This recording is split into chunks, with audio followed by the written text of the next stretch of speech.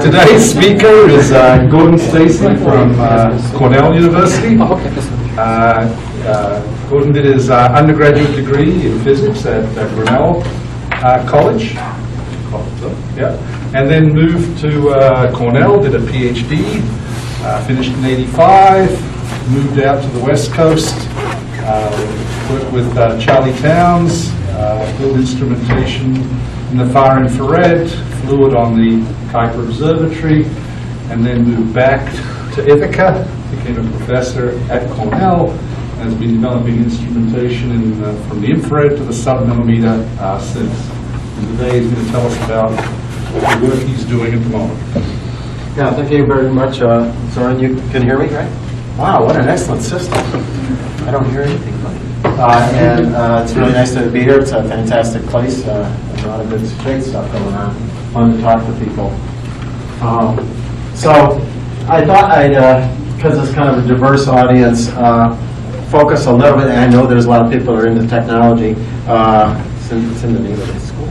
And so I'm focusing on our instrumentation efforts, and I'm going to throw in splashes of science from time to time, which are more or less just highlights of what we've done with various instruments.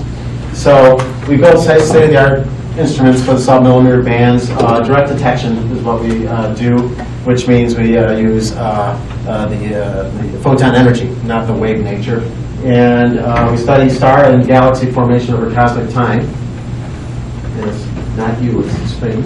And students, of course, do most of the heavy lifting. They do most of the instrumentation building, and the lion's share of a lot of the stuff. And we get to go to interesting places. So the sub-millimeter band is short words of a millimeter, long words of 200 microns, defined more or less by the technology.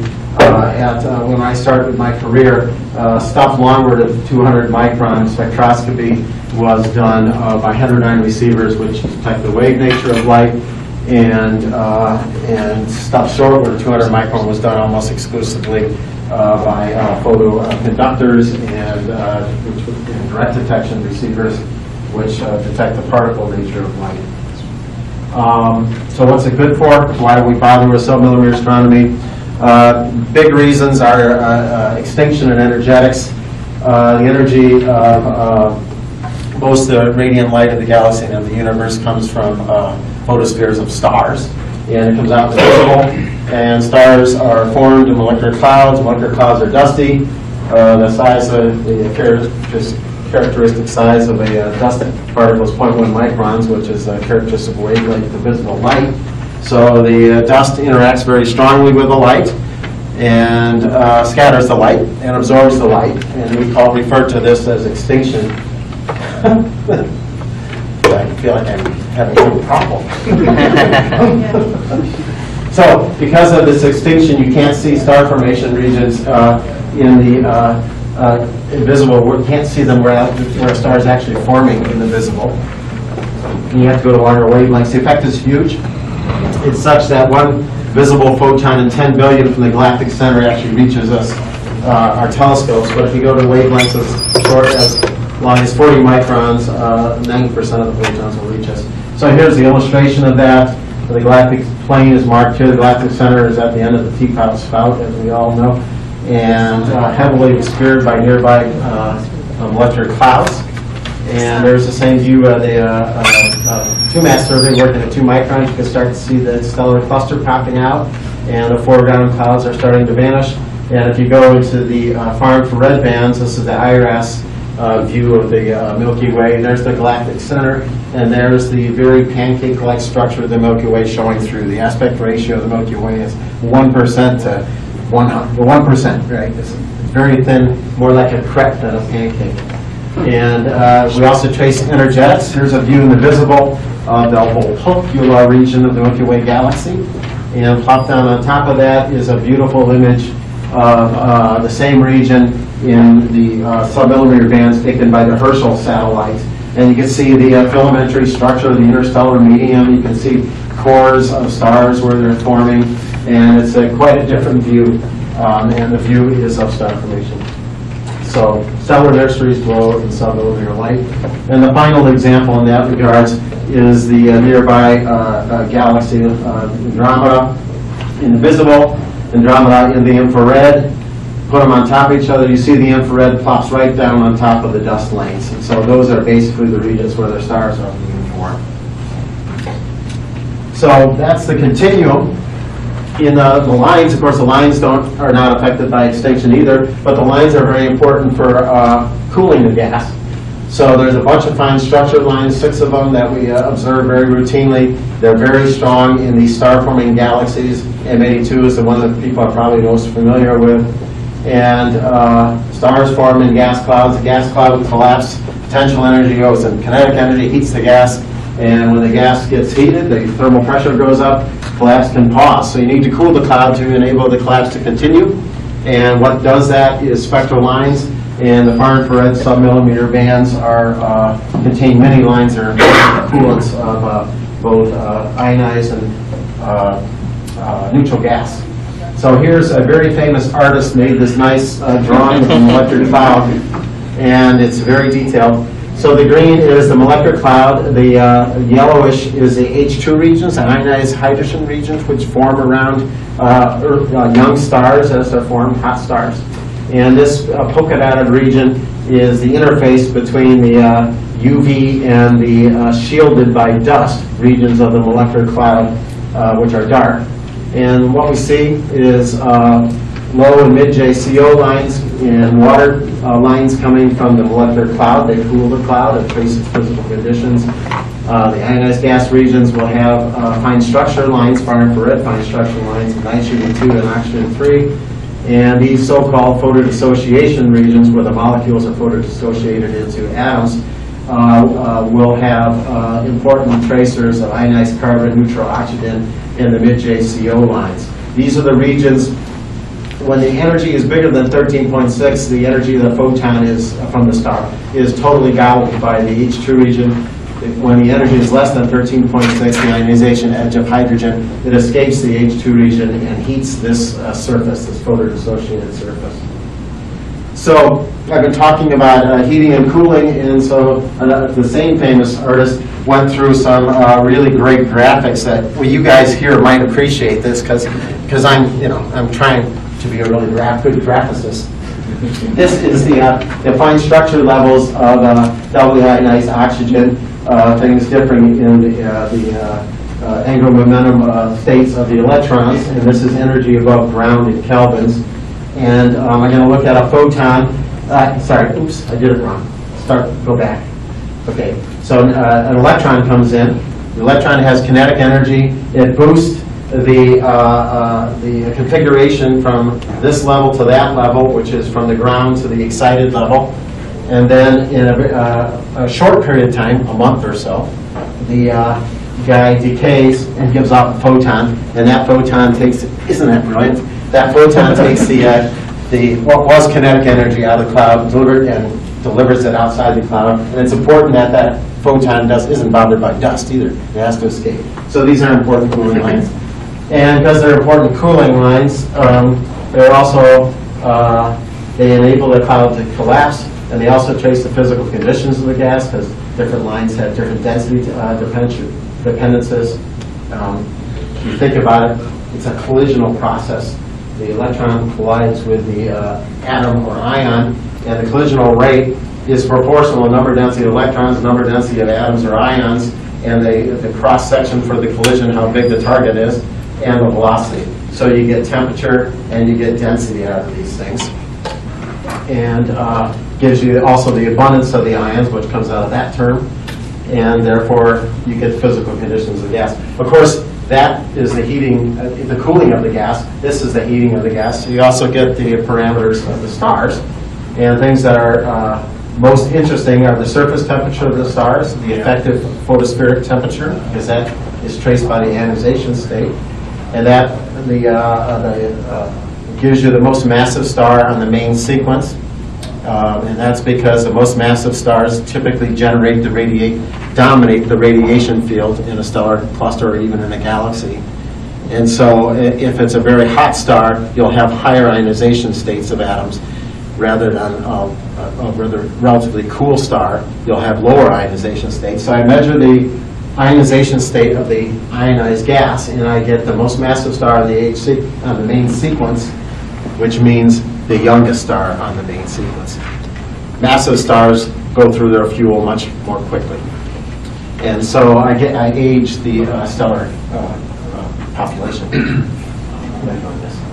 So you guys are all disciples of submillimeter astronomy by now, I'm sure, especially after my brilliant illustrations.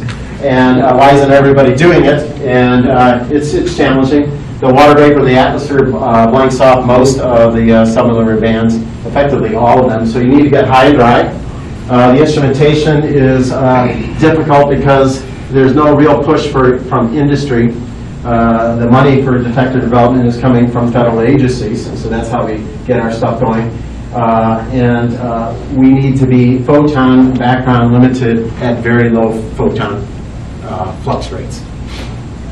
And so that pushes the technology of direct detection, and the frequencies are high, which pushes the technology of coherent detectors. So these are the detectors that we've been using for the past 20 years now, I guess, and they're bolometers. And so here's the simple bolometer. You basically have a heat sink, which is something that's very cold. The temperatures are 0.3 to 0.1 kelvins. And you have a very thin, a very low volume of bolometer on which is an absorber. And the bolometer also has the thermometer on it. And there's weak electrical and thermal links between the bolometer and the heat sink. So the photon comes in, it heats up the bolometer through the absorber, heats up the bolometer. When the bolometer heats up, it changes the impedance of the thermometer. And we measure the change in impedance of the thermometer through the electrical links. And so it's important to get very cold because the specific heat is proportional to T cubed at these temperatures. And you want a very small mass, and that makes, therefore, a big delta T for the small number of delta photons. And the thermometer is basically a heavily doped region in a simple model of the silicon substrate, which has a high temperature coefficient of resistance. So the devices, as I said, are held at low temperature by either helium-3 refrigerators, which gives you numbers like that, or adiabatic demagnetization refrigerators, which give you numbers like 70 millikelvin or so.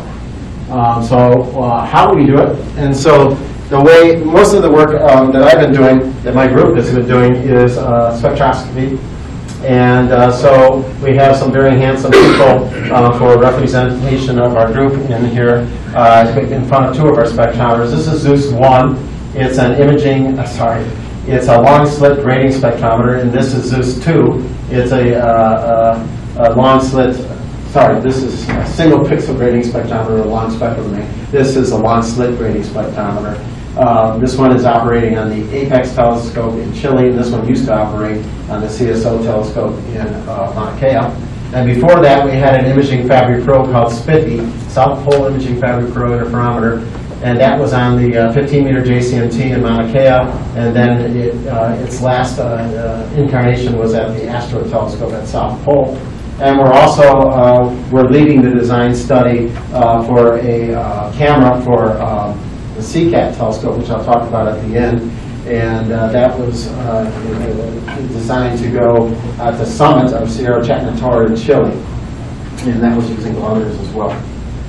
So close-up of the bolometer array from Zeus 1. This is a 1x32 pixel from Goddard Space Flight Center. The pixels are 1x1 millimeters. They're 1 micron thick silicon membrane, so it's very thin, wafer thin, as I say.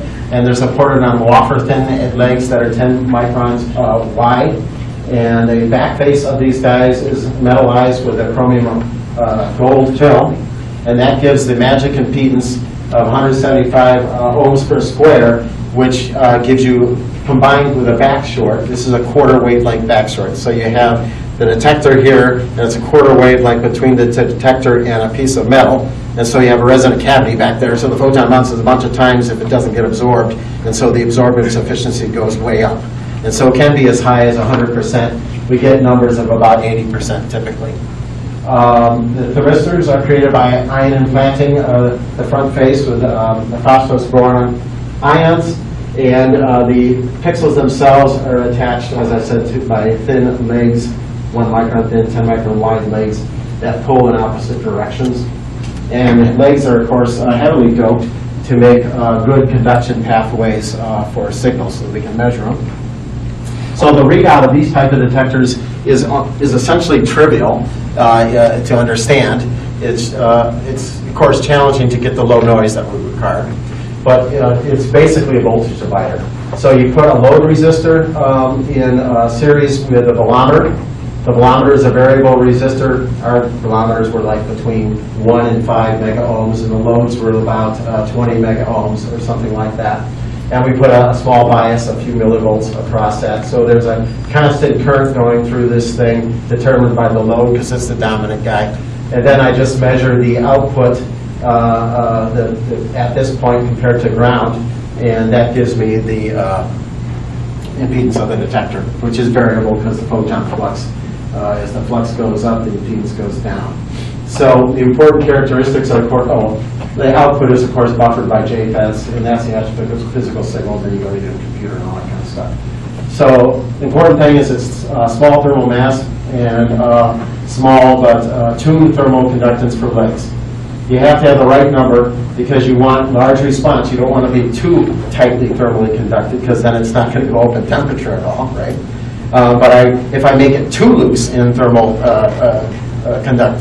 connection, it'll go way up in temperature, then I have a long time constant before the energy gets sucked out. So you have to tune that. So you want, it's a balance between large response and quick, delta T per photon power and quick response. And the low T wins in all regards. So the new instrument, Zeus 2, has a much more sophisticated detector in it. It's based on transition edge sensed velometers. And so what's that all about? So we have a superconductor right there. That's the transition edge sensor. In the middle of a screen, which is the absorber. So it's a screen to make the thermal mass small. And the photon, this is typically 3 wavelengths across there, so that screen mesh it doesn't see. It's all a uniform surface to it. And so we get the low thermal mass, which is nice. This TES, transition edge sensor, is basically just a superconductor. And we bias a superconductor such that it's balanced between being a superconductor and being normal. So we bias it right there. And when the photons come in, of course, it heats up the velometer, so it drives it towards normal. And so we have a feedback loop that drives us back towards superconductor. So we're on the hairy edge all the time at the transition edge. So as you might imagine, it's very sensitive to small changes in temperature. It goes bang, bang, bang to the rail all the time. So you have to have a nice tight feedback loop, so that's the complication of these things. But the fact that it has a very high temperature coefficient of resistance means that it's got a very big signal. And so once you get the signal out, it's a much easier thing to work. And it's also less, much less susceptible to microphonics because the impedance of these things are essentially 0. So there's a picture of the array in Zeus 2 as it was a year ago. Here's the array itself. This is an array of 9 by 40 pixels, basically. We're looking at the backside of the detector. And that thing has a back short tuned to 400 microns, so it works both at 350 and 450 microns. And there's a fancy silicon interconnect board with superconducting traces because everything's superconducting. It's read out by squids and all these fancy things like that, so it has to be kept cold and superconducting. And when we're totally done, which is within a month now, we will have put our other array in there. And so this is a 350, 450, and this is a 200 micron array and a 650 micron array. So at the apex site, the transmission on a good night is about, oh gosh, it can be 50% here, which for a sub-millimeter observer is fantastic. So that was too easy, so we wanted to put the 200 micron array in there where the transmission's only 10% on the best nights. Because punishment is good for the soul. So a few more words about the sites. You get high and dry. Aircraft are fantastic, but you can't put a very big telescope on an aircraft. Mauna Kea is pretty good. The best 20% has 1 millimeter precipitable water. You take all the water in the atmosphere, condense it down, it's 1 millimeter thick lake. The South Pole has the smallest numbers, 0.2 millimeters precipitable water for the best 20%. The Atacama, where the ALMA array is at 5,000 meters, has about 0.3 millimeters of water. So water vapor kills transmission. So let's look at the Mauna Kea case, 1 millimeters, 370 microns, and zenith looking up and looking 30 degrees over. Well, when I look 60 degrees over, elevation of 30 degrees. When I look at elevation, I'm effectively looking at 2 air masses if I'm in a planar atmosphere, rather than 1 air mass looking straight up twice as much. So it goes as the square, right? And so it was 25% the zenith at 30 degrees is just 6%, 25% squared. So the transmissions are ridiculous now. If I go to 0.3 millimeters, the numbers don't change nearly as much. 0.2 millimeters don't change nearly as much. So you win much faster than you even think, right? Because you have to observe at the zenith when it's a crappy atmosphere.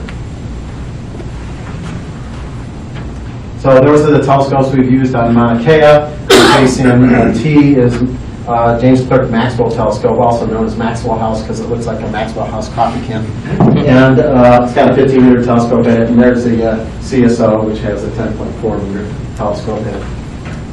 Looks like a full software. So there's a JCMT, and there's a very handsome group many years ago on the JCMT, about 15 years ago or so, when we first were installing that instrument there. And basically the Imaging Fabric Pro, SPIFFy, probably the most significant, we mapped the Galactic Center, did some nice work there, but I think the most significant thing we did there was looking at nearby starburst galaxies, and we looked at the mid-JCO lines, and we found that to get the excitation of mid-JCO lines, we needed microturbulence. We needed the clouds to be really stirred up.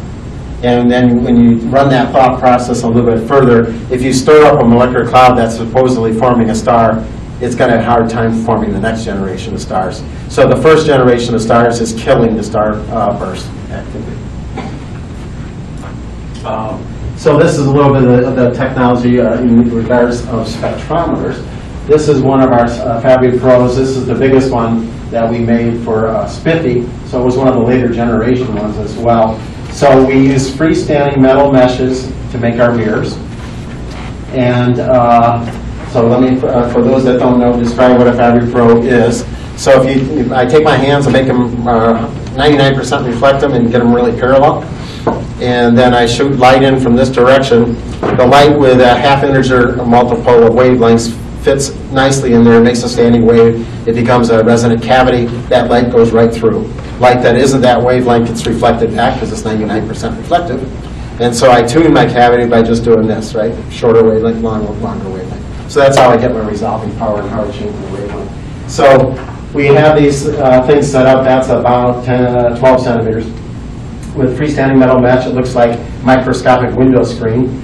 And we have PZTs that tilt those etalons to make them perfectly parallel when it's cryogenic. This thing ran at, this one ran at 70 Kelvin. We have a lot of them that run at 4 Kelvin. And then we translate on a deformable parallelogram, which is a little hard to see, but this is a very thin piece of metal. This is a very thin piece of metal. It's basically a thin piece here, and now you can see that it's tilted, right?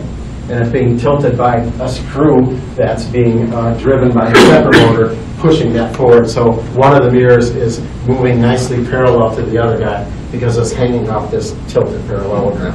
So that works very well, and almost all of our telescopes are based on that principle. So there's the atmosphere, and what time is it? So the best South Pole, the best Chile. So this is the best Chile and South Pole transmissions at at 450 and 350 microns. Here's the terahertz bands, 200 microns. You see you have to have the absolute best nights at the terahertz to get any transmission at all. But in principle, if you get down to 0.2 millimeters, you can get as high as 40% at those wavelengths. And so we took SPIFFY to the South Pole. So this is just a kind of a fun little segue to the South Pole. So SPIFFY had been running on JCMT, and we live in Ithaca, and we went to the South Pole of the Christchurch, and then you first go to McMurdo on a college airplane ride, and they drop you out there. There's Scott's Hut, so it's really cool historical stuff there, and there's penguins there. And then you fly to the South Pole itself, and you get to go across the trans-Antarctic mountains, and you get to see the, what's it called, the barrier, which is between the Ross Ice Shelf and the end of the Beardmore Glacier, the giant glacier. So it's really cool.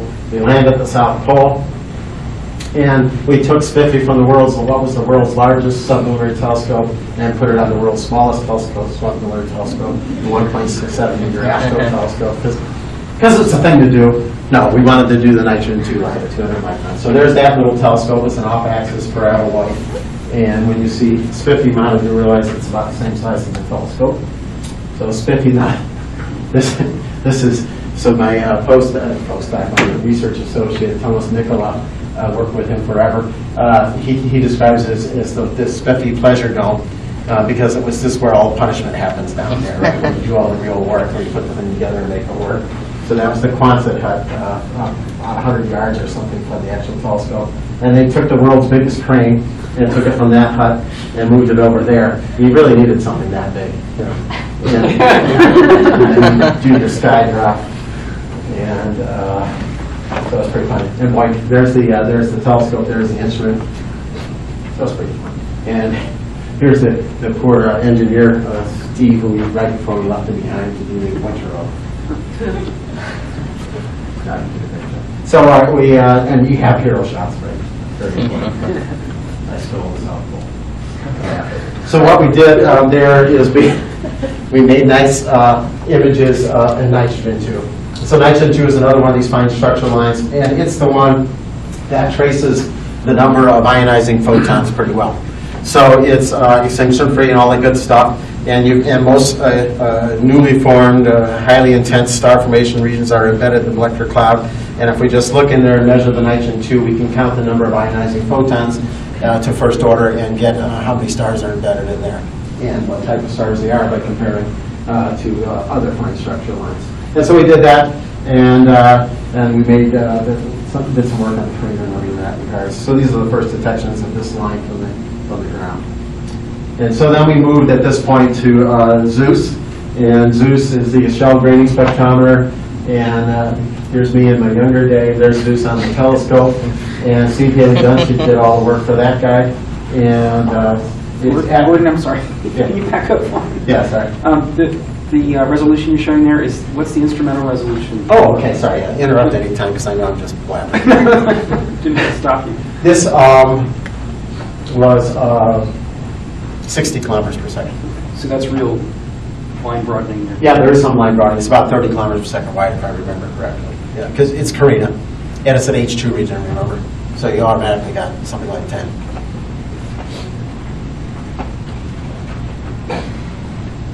Yeah, I don't know if you know. Yeah, I won't go back. There's more astrophysics on that slide that we can talk later about. Okay, so Zeus was made specifically to detect these fine, because I've done fine structural lines my whole life. I wanted to do them at high redshift, otherwise I was becoming extinct. And so Zeus was specifically designed to detect fine structural lines at high redshift. So we matched, we took a diffraction limited beam, and we took which minimized our photon background, so it minimized our noise. And then we also did a grading spectrometer so that we don't have to spectrally scan, so you get the continuum pixels at the same time you get the line pixels, and made sure we were background limited.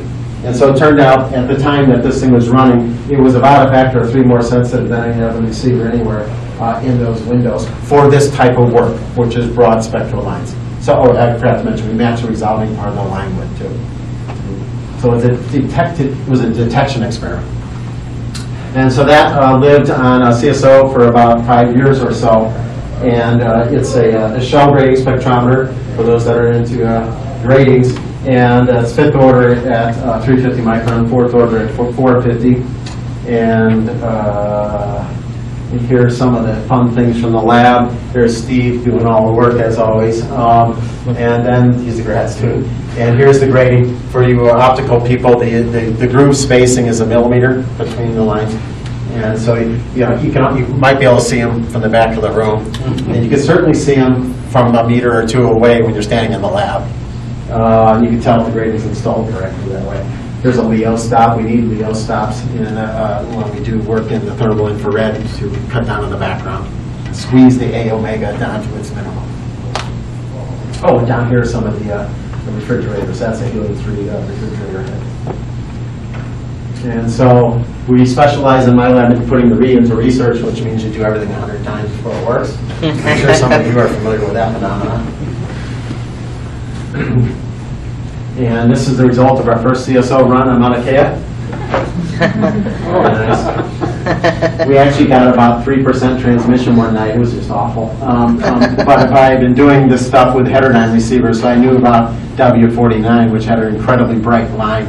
So we proved the thing worked in like 3% transmission by detecting W49. It didn't clear out after. Sometimes when it snows, it gets really nice. Yeah, for us it did not that time. Other times it has. Yeah, we were much worse luck when we were on JCMT. JCMT we had one good run. We went there 6 times. The rest of the weather was crap. At CSO we probably went there 8 or 10 times, and I think that was the only run that we basically got white. But we didn't get totally white because it was the first run, so we proved it worked, right? And so that wasn't so bad. Life could have been worse. This was the first run. And so this is just details. And so we detected by the time it was retired, about 30 high redshift galaxies in various fine structural lines, most of which were the ionized carbon line. And so this is the Bragg sheet. So we had the first detection of a mid-J13CO rotational line from an external galaxy. Well, what does that mean? That means the 12CO lines are optically thick, so they're just looking at the surface of the cloud. The 13CO tells you the real column density in the cloud, or at least a better handle. And it also constrains what they call the microturbulent models of the cloud. And so we could get the physical conditions out much better.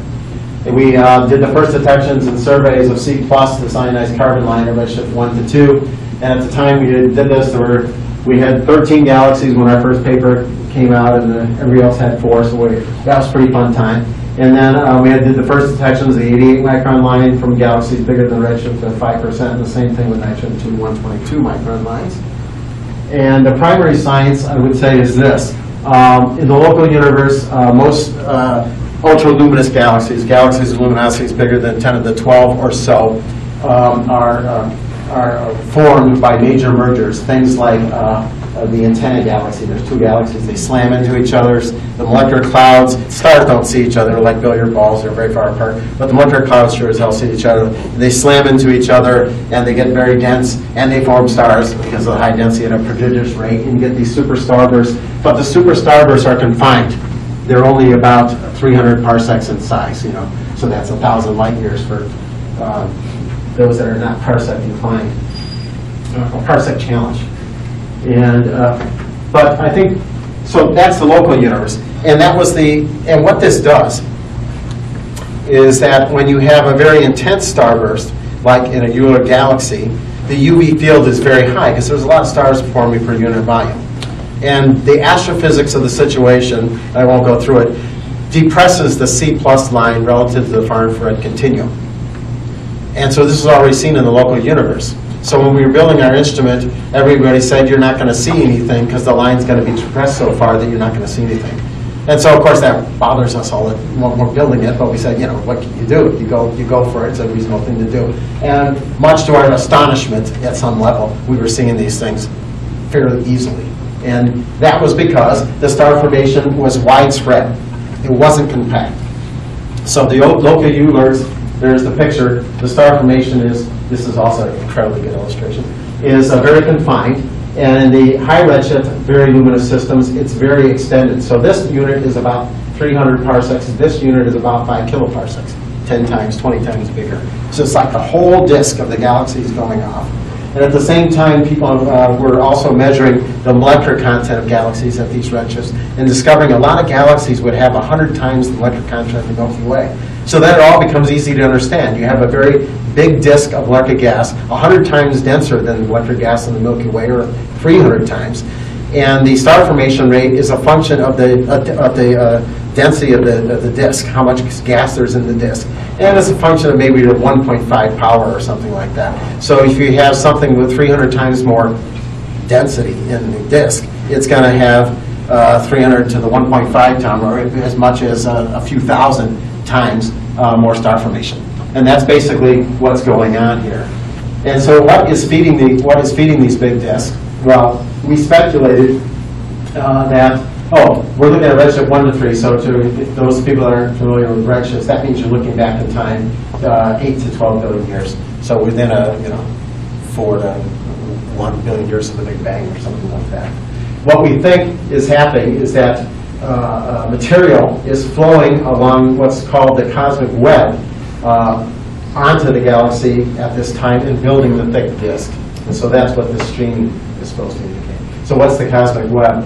So the cosmic web is the structure of the universe set up by matter condensations. And the first matter to condense was dark matter. And dark matter condensed first because it didn't interact with photons, that's why it's called dark matter. So the normal matter that you and I are made of was interacting with photons until something like half of 300,000 years or so after the Big Bang. And so it was being prevented from joining because the photons were pushing it out because there was scattering off the matter. The dark matter didn't care about the photons, so it could condense earlier. So it formed a structure at early times. And so over the intervening epoch between 300,000 years and whatever, billions of years, and probably still now, the normal matter is slowly gathering on the cosmic web formed by dark matter. And then it streams along that web and can condense on hot spots in that web. So Zeus 2 is a grown-up version of Zeus. Zeus 1 was, for example, a wet cryostat with helium and nitrogen, so it's a pain to run. Zeus 2 is a pain to run because of all the feedback loops that we have, but it's easy to run as far as cryogenics because now we have pulse tubes that a lot of you I think are familiar with, and an ADR. They're all closed cycle things, so we can remotely control it. So we don't go to the summit anymore. We just leave it at the telescope, which is incredibly nice. Because the summit that this thing is on, it's not on the summit, it's on the plane, which is a mere 5,100 meters. That's a pretty high plane. And so in there we have, right now, this array, and we're just installing these two arrays. I mentioned them before. So we can do 3 colors at once. We can do this 350 microns, the 450 microns, the 200 microns, and the carbon, and the 630 microns. And that gives us a carbon 1 line, another carbon 1 line, gives us temperature, a CO7 to 6 line, a CO6 to 5 line gives us the optical depth of the CO, and hence count density of the CO. And the nitrogen 2 line, which gives us UV photon counts, that's in nearby galaxies. So you can image nearby galaxies and do that astrophysics. We put it on the Apex telescope. Beautiful sight. There's Sarah Chapman-Tor, which I'll mention later. And there's Sarah Chapman-Tor again. And there's one of our graduate students. That's I think is what it is. Or Vicuña. Usually somebody corrects me when I call her out. I think it's Vicuña. And this is the very last of the 50 ALMA antennas we got stuck behind as it was going up. So it was kind of a treat in a way. So the Apex telescope, I should mention, is a prototype ALMA telescope. And there's a very old-looking man in front of the ALMA plane. So this is an Apex site, and there's the ALMA antenna, so kind of a crummy. But why did it focus on me? They should have focused on that. And there's the handsome guy again. And craning up the beast. The beast ends up in there. This is the South Pole guy. Very good engineer. And there's the hero shot. And there's Chapman-Tor in the background. Chapman-Tor is 5,600 meters. And we had good success. This is a grad student on that project, Carl Ferkenhoff. And here, after we get our first spectrum, there's Thomas Nicola, who's been working with me for a long time. A fantastic colleague. And here's, so I talked a little bit about a C+ survey, and we also started a survey of oxygen 3 and nitrogen 2 with Zeus 1 and our continuum with Zeus 2. And here's some of the spectra we've obtained. So what's good about these things? Oxygen 3 takes 54 EVs to form. You need a hard UV photon, so it needs a massive star to form that. Nitrogen 2 takes just 14 EVs to form, so even a B star will form nitrogen 2. And so if I measure the ratio of those two lines, I get, but one more statement. So the oxygen 3 and nitrogen 2 have the same what we call critical density, which means it takes the same number of collisions per second to excite them to the same population, the upper level. So density is not a factor in this model. So if I just take the line ratio, I count the number of photons at 35 EVs relative to the number of photons at 14 EVs. So that tells me that what we call the hardness of the radiation fields, which translates into the stellar spectral type or the mass of the main sigma star. So that's a nice probe, and these lines are both bright, and we started a little bit of a survey on that. And this survey, because of the windows where they lie, are at redshift 3 and 4, so we're now looking back from the 12 billion years. And we expect that, well, as you start to build up statistics, it's very interesting to measure the stellar populations on these superstar bursting galaxies, but it's also interesting to think as you get higher and higher in redshift, at some point you should expect to be seeing a tilt in the main sequence towards higher mass stars as the metallicity goes down, because it's more difficult to form stars when there's no metallicity. Metallicity means things that aren't helium or hydrogen. Carbon, nitrogen, oxygen, argon, metals in this room. And for the astronomers in the audience, this is our trophy from last summer. This is an 0163 micron line. Oh, it's not 6. Sorry, this looks like a forced error. It's 4.6. So don't be as impressed as you were a second ago. So it's 4.6, and this is something that's been imaged by ALMA, not by us. But by ALMA, immediately after we did this, this was published, and it's a fantastic place. This size scale of the C+ emission is 5 kiloparsecs, so it's one of these things like I described. The whole thing is going off like crazy. And what's cool is that this thing has no velocity shear. So that basically, what I mean by that is the velocity at the top of the disk and the bottom of the disk are the same. But the velocity breadth is huge, 500 kilometers per second. So something bizarre is going on here, like a huge outflow or whatever.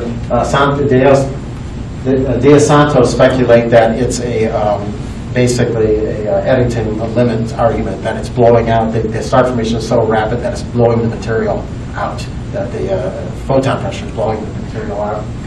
We find it incredibly interesting to see such bright 63 micron light.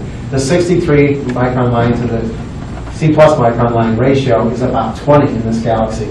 That's almost an unheard of number. The only other place that I knew of with 20 is the Orion Nebula. And the Orion Nebula is an 07, 06 star within a parsec of a molecular cloud. So the UV field there is 10 to the 5 times greater than the local interstellar radiation field. This whole galaxy has those radiation fields. So that's kind of a wild thing. It's forming stars at several thousand. The luminosity, 3.5 by 10 to the 13 Milky Way is 1,000 of that number. And so it's forming stars 1,000 times faster than Milky Way. So that's our trophy. So our future plans, we have more trophies hopefully coming up with this. Our future plans are muddled a little bit at this point. So if I gave this talk 3 weeks ago, I would have said, this is definitely it. So CCAT is a 25-meter telescope. We want to put CCAT on top of the Sarah Chapman Tor. They mount at 5,600 meters. It turns out that extra 600 meters gives you a factor of 1.6 in transmission at 350 microns. So it's hugely important, especially when you do the argument of going in the air mass, right? And of course, we want a good surface to be excellent. Telescope is land over 20 at 350 microns. Big field of view, of course, state-of-the-art instrumentation. Consortium members are ourselves at Cornell, Colorado, Boulder, and a consortium of 10 Canadian universities and the universities of Bonn and Cologne. And this is the site right there from somebody standing actually on the summit, which is another 60 meters or so above the site. And down there is an almost plane. So that's 5,000 meters, this is 56, and that's 5650 or something like that. So our primary science with CCAT is to resolve and identify and trace the star formation history of the universe through detecting far-infrared bright galaxies. So this plot, some of you may not have seen this. In astronomy, this has become a ubiquitous plot in our field. But this is a plot of the energy density in the cosmic microwave background, peaks at a millimeter wavelength, the cosmic infrared background, which peaks at 100 microns, and the cosmic optical background. And the astonishing thing, this came from the COBE satellite, the astonishing thing is that the cosmic infrared background has as much power as the cosmic optical background. So half the starlight through cosmic time was absorbed by dust and re-radiated in the far-infrared bands. So that means if you want to study star formation history of the universe and know all about it, you better study the far-infrared cellular bands. And that's just the place where we plan to work. So this is a fantastic work by the Herschel teams. An image of blank sky at 250, 350, and 500 microns. And all these dots are high redshift galaxies. Galaxies, redshift 1 to 3 or 4. And they're star-forming galaxies that the 60 to 100 micron dust peak has been redshifted to 250, 350, and 500 microns. And the various colors are the various, whether they're more downrated by 500 microns or 250 microns. And so this image has so many galaxies in it, it's confused. You can't tell if there's galaxies on top of each other. And that's because the beam size of Herschel is something like 20 arc seconds or so. So what CCAT could do, it was 25 arc seconds, what CCAT can do is zoom in on that because it's not a 3.5 meter telescope, it's not in space, it's a 25 meter telescope, so it's 8 times better spatial resolution. So you zoom in on that thing, that's what it looks like. Now you can see the waffling and the confusion look. Zoom in again, and the sources are overlapping. Zoom in again, they're all resolved. So basically resolve the cosmic infrared background. And when you do that, you can trace the star formation history of the universe, because you can look at individual galaxies, get their redshift, count how many formed at different times, and what types, and what the luminosity is. So the goal is to see how galaxies assemble and grow, what are the feedback mechanisms of star formation and AGN activity. So AGNs are the black holes in the center of galaxies. They often drive high velocity outflows, which smack into the molecular clouds. And they can stimulate, or most people think they actually, star formation, or they can break the clouds up and end star formation. Most people are on the latter camp on that. And we want to trace the large-scale structure growth in the epoch of peak star formation. So I'll get back to that in a minute, because I think we're going to do that with a smaller recursive telescope. We want to find the very first galaxies, and we want to find the beast, because we'll get millions of galaxies. We'll find the 1 in a million galaxies, too. So the camera that we have been envisioning for CCAT is a short wavelength camera. It's got 4 sub-cameras, each of which is 7 arc minutes at 350 microns, 1 at 450 microns, 1 at 850 microns, 1 2 millimeters. You trace out the dust spectral energy distribution of every source, because you map like this on the sky. And you reach the confusion limit at the same time at every wavelength. That's how we pick the number of cameras. And we'll use either transition edge sense photometers, which I described already, or kinetic inductance detectors, which I didn't describe, but if people want to talk about it. So our current status, as I said, is a little bit muddled. We had some disappointments that led to a hiatus, basically, right now. But what we're looking into, because Cornell, we have money and we would like to spend it and start doing some science, and so do the people at Cologne and Bonn. And so we're driving towards a 6-meter Pathfinder telescope at the same site. We'll have a relatively spectacular surface, 9 microns, so it works very well, 200 microns. And this will give us, and it'll be off axis, so that it minimizes the thermal emission of the telescope itself. This will give us unsurpassed surface brightness sensitivity. So if something's extended, you can't beat it unless you go to space. And so that's basically the direction we're looking at. And so I think the primary science we're going to get out of that is mapping this large-scale structure of the universe in the C+ line, which is a very bright line. And that will give the cosmic structure at high redshift. So we're going to be looking at redshift 7 to 10. Looks back in time before the epoch of dark energy. So now we're in the epoch of dark energy, right? The universe is accelerating expansion. And the turnover time, the time when dark energy apparently started becoming important, was redshift 1 to 2 or so. That's what fundamental question, when did it start becoming important? And that boils down to fundamental physics. What is dark energy? How is it unfolding over cosmic time? So when we look back at redshift 7 to 10, dark energy is not important. We trace out the structure. Other people, particularly optical people, are looking at the nearby universe, redshift 1 and 2. We look at their structure, look at our structure, statistically and analyze it, and get information about the growth of structures in the universe, which tells us about the relationship between dark energy and gravity. And so we're doing this I put in there because of the technology I see here. This is really low-level technology compared to your silicon stuff, but it's my first foray into actually making silicon-based stuff at Cornell for us. And what we're doing is we're trying to perfect Fabry-Perot. So some of the problems that we have with the freestanding metal mesh Fabry-Perot, one of the problems is that there's drumhead frequencies. They're stretched. They're very delicate. The mesh that we get is commercially available only in certain geometries. And the only geometry you ever get is the screen geometry, of course. And it turns out if you do a geometry that's a mix of screens, or actually the best geometry you want to do for mirrors is crosses, because it gives you both inductive response and conductive response for the electric field coming in. So it flattens the reflectivity as a function of wavelength is basically what you're driving at. So you get a uniform finesse as a function of wavelength.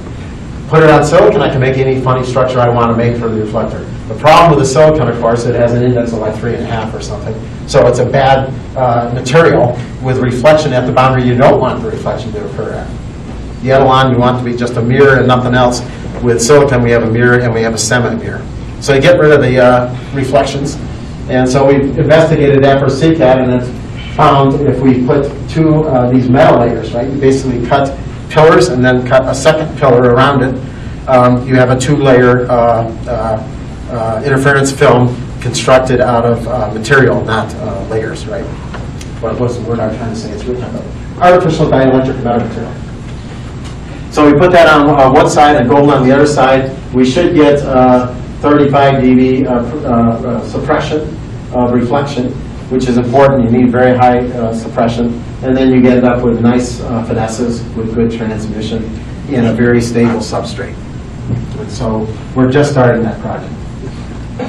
And so we envision the 1 degree field of view Fabry-Perot, which will have a 20 centimeter etalon made of these silicon discs. And they'll be able to map the cosmic web in a C+ line motion.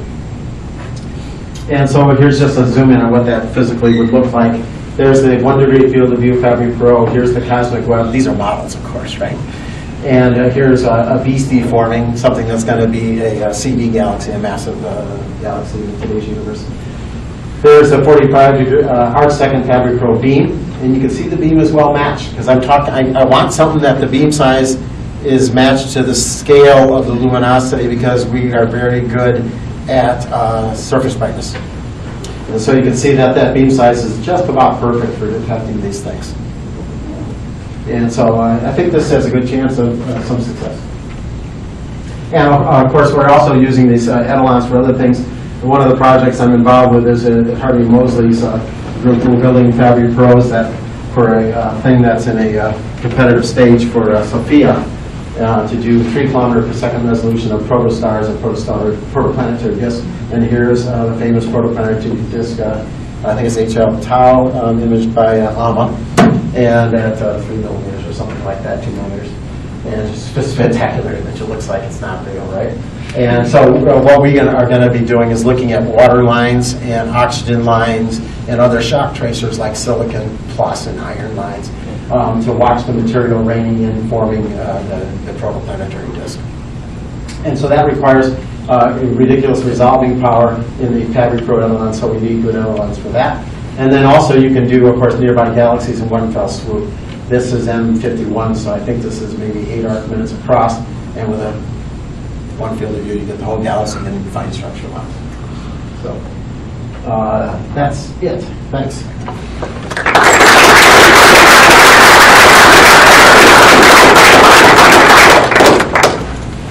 Any questions? What drives the size of the Zeus 2 focal length? We have maximized it's the optics inside the door. We started because to save money, we started with Terry Herter's old Dewar from his spectrometer kegs that used to fly in the KO. So Zeus 1 is kegs with its innards ripped out and replaced with a submillimeter grating instead of a mid-infrared grating. And so we have an optic. Our collimator mirrors need it. Yeah. If we had made it fit this much bigger, we would have got bigger. Okay.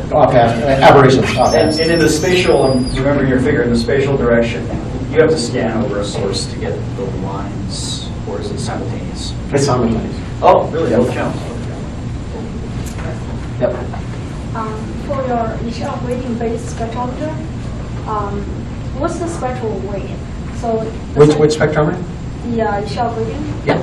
What's the what? spectral weight, like The bandwidth? yes. Yeah. Okay. There's the new one. Zeus 2 is it could be as many as 40 pixels, and so I'll translate in a minute. But we split the array into 2 because we do all bands at once. We figure we only need 20. So there's 20 spectral pixels. Each one is about 1 part in 1,000. So if I'm working, and our primary band is 850 gigahertz, so each one is 850 megahertz wide. And so the total bandwidth is 20 times 850, 16 gigahertz or something like that. So if I translate it to wavelength space, it's 20 divided by 1,000, 2% of the directive of 350 microns, and so that's 7 microns. A total of 250. Yeah, total is 7 microns. So it's a boatload of kilometers per second. But it's difficult. When we first were making it, we're thinking that we're going to use it as a redshift machine. I don't think it's a good redshift machine. You have to do too many tunings. People have better ways to do that. But it is forgiving. You can get redshifts from the PA features. You know what the PA features are. The polycyclic aromatic hydrocarbons, arguably something else, that occur at 7 and 11 microns and things like that.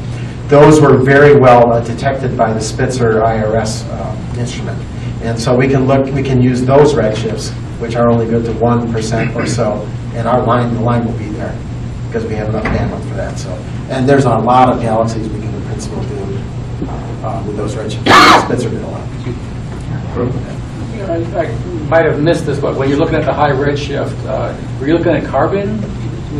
We looked at ionized carbon? Yeah, the very last stuff? Yeah. Yeah, that was ionized carbon. So at what point is there no carbon in the universe? Oh, great question. I knew you were going to say it when you started that way. Great question. That's what we, people see, what is the highest secure redshift of quasars, but they see metals in them, in absorption. I think it's 6 or 7. Yeah. There's some talk of some bigger number, but I'm not sure that one's been confirmed. I haven't heard that. 10? Is that one been confirmed? Is it real? 11?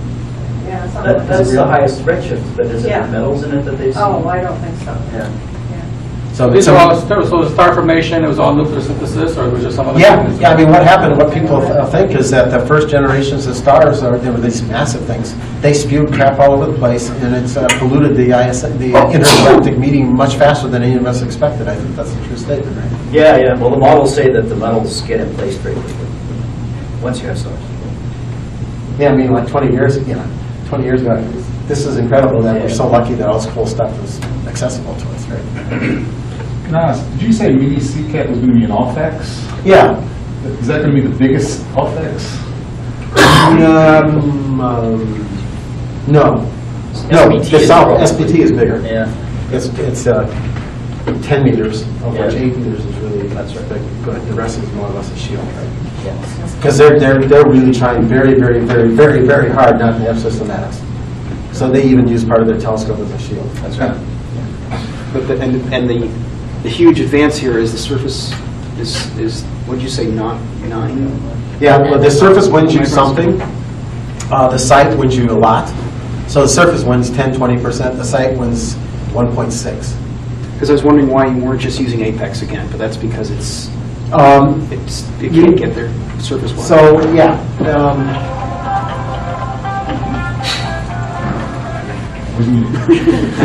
It usually happens in the middle of the lecture. Then I throw it at a student. All of that.